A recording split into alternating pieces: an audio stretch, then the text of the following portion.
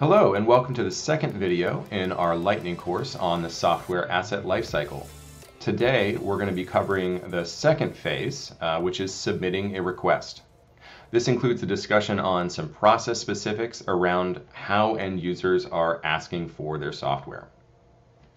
The end-to-end process for software requests should be very easy for your end users, and you should automate this where possible, and that's going to shorten the time to value when they get their software. End users want their software as soon as possible.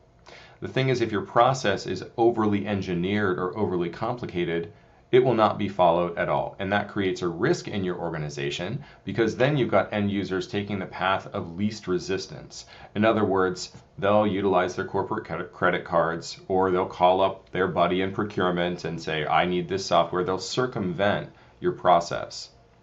Similar to the previous phase of identifying need, what we want to do here is utilize a software catalog in the phase of submitting requests.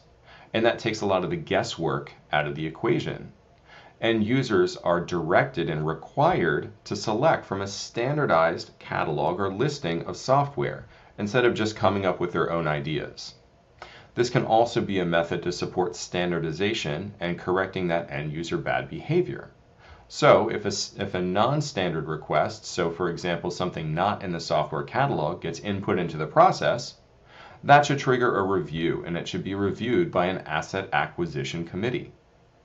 That group, that committee, is usually comprised of cross-functional participants from multiple departments who help evaluate that request. So for example, IT security, IT infrastructure or architecture management, maybe someone from the service desk, also the SAM or ITAM lead, among other departments.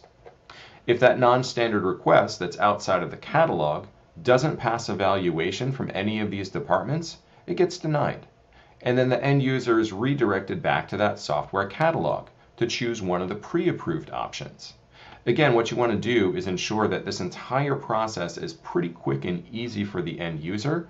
Otherwise, if that non-standard request gets denied and it's complicated, again, they're going to go circumvent the process and find an alternative method how to get their software, how to do the procurement. So to facilitate that effective request process, you'll need automation, cooperation from other areas of the business, and a software catalog that aids in categorizing the end user requests. Well, how are you going to ensure that they utilize that option in the first place? Policy management. As much as possible, you should remove those alternate options to the software request process. For example, if there's an IT to IT request portal, shut that down. If you have reimbursements for software that people purchase on corporate credit cards, stop that, cancel that. If you have software purchasing websites that are provided by the publishers or a reseller, disable that access.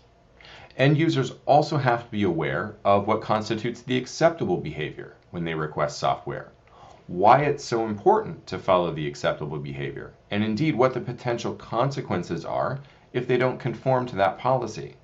So in that way, via policy management, you get to support and provide an efficient and smooth process, eliminate those potentially risky alternatives, and support governance of the acceptable behavior in submitting the request. Next step we're going to cover in the life cycle, the next phase, is procurement of a license. We'll discuss how these building blocks and governance topics support other departments and not just software asset management, such as procurement.